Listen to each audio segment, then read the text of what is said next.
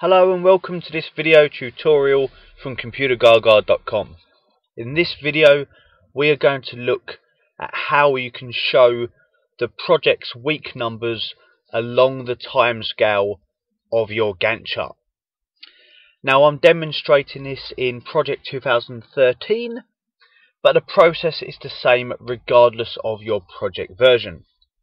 What we need to do is first of all right mouse click on your timescale area and go into the timescale option to see its dialog.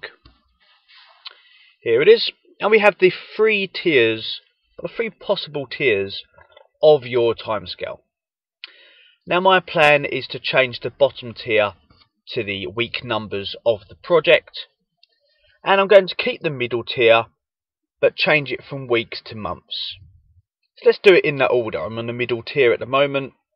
I'm going to change that to months, and I'll move into the bottom tier tab and change that from days to weeks. But then the important step is the label drop down, where I can now specify how the weeks are displayed, and there are options in here for week number. Now I want the week number from the start of the project. Over here you've got the week numbers of the year, got the week numbers from the end of the project here. I want the week numbers from the start, and you've got three options depending how you'd like that to be displayed.